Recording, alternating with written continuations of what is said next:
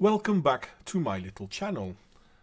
Today I'm going to talk about something I find interesting, or something that lately has caught my attention, my eye, because the oikophobic nature of Western societies is rather damaging. And to illustrate that, I have a great example, and I'm using Sputnik as a reference on this one, but we're talking about Sweden. Now, for most of the people, hands go to their heads, but yeah, we're talking about Sweden.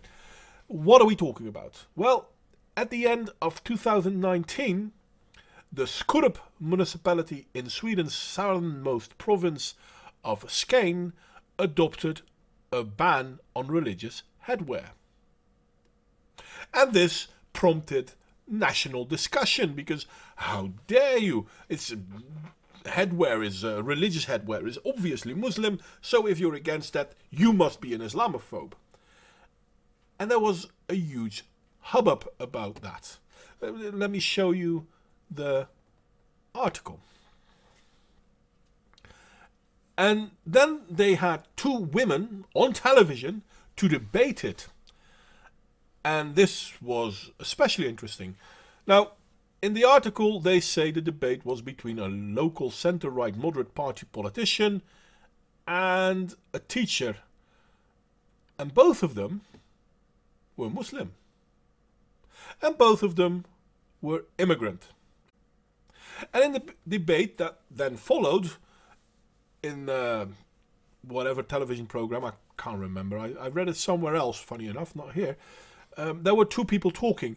The local centre-right moderate party politician Lubna Stensakar Goransson and Noel Aisaoui. I assume I pronounced those right. If not, yeah. Both of these women were Muslim, but one was in favour of the hijab and the other one wasn't. And somehow, when this whole conversation got heated, then one of them said, well, move away then if the hijab annoys you so much. Move away from Skurup or from Sweden, because it's my country too now, Aisaoui replied, accusing her opponent of pure racism. Mind you, they're both Muslim. And they're both not Swedish.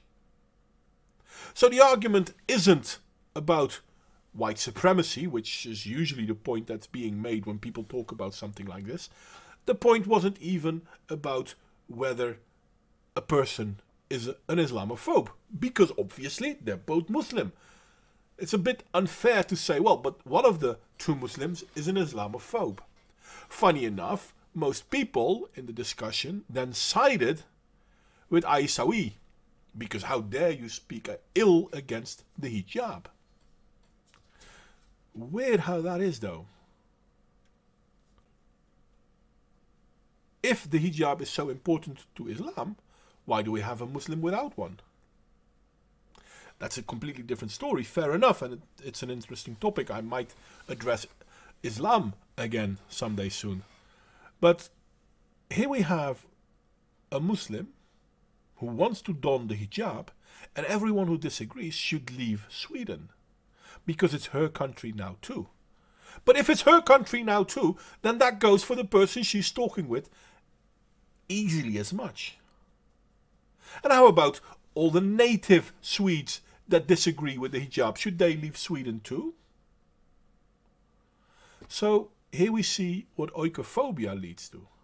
Now obviously Aisaoui isn't oikophobic. I mean, she might be against the Swedish culture, but the Swedish culture isn't her own. So she doesn't care about the Swedish culture. But the fact that she has national carriage, national voice, is because of the oikophobia within Sweden. Trust you me that a lot of Swedes defended her. Now, luckily there are also Swedes who didn't. Because it's her country too? No, it's not. It's not her culture. It's not her country. Because let's be honest, Asawi is not a typical Swedish name. Mind you, the same argument could be made for Lubna, but hey, you know what? She didn't tell anyone to leave the country. That's funny, because this is something that I had happened to me personally as well. When I was in an argument with a woman from Turkey, and even though I never said that she should leave the country, she assumed that I said that, and not a long time after that, she assumed that I should leave the country, because it's her country now.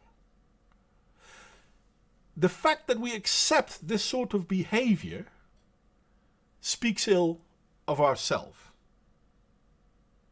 Because basically it shows that we don't care. Now don't get me wrong, not everyone doesn't care. There are plenty of people who do care. And they will then be called Islamophobic or racist or other meaningless terms. But we are never going to address the true topic. That it's okay for her to say to someone else, leave the country. But it's very offensive to have it said, to have it spoken out against her. There is a double standard in this, and that double standard comes from oikophobia, don't get me wrong. And we need to address that.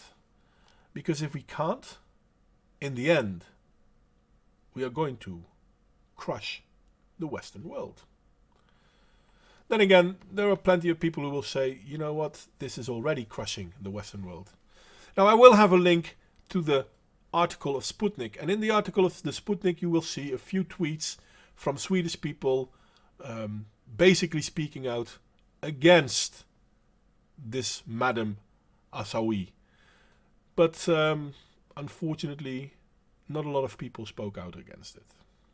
And Sweden is in the danger zone. And not because of the Muslims, don't get me wrong. I mean, there are good Muslims and bad Muslims, obviously, because that's true for every religion out there. But the danger of Sweden doesn't lie within the Muslim. The danger Sweden is facing are the traitors within, the oikophobes who destroy their own culture.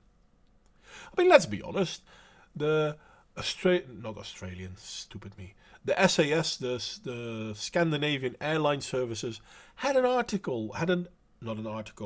commercial talking about how there isn't anything really Swedish or Scandinavian, denying their own history, their own influence in Europe. Why? Because they're oikophobic. They don't care about their own culture. Their own culture is bad. But every other culture is good. We can't criticize other cultures, obviously. So yeah, there is that. Anyway, this is a short video. The link to the article is linked downstairs. I hope to see you all next time. And criticism, as always, is more than welcome.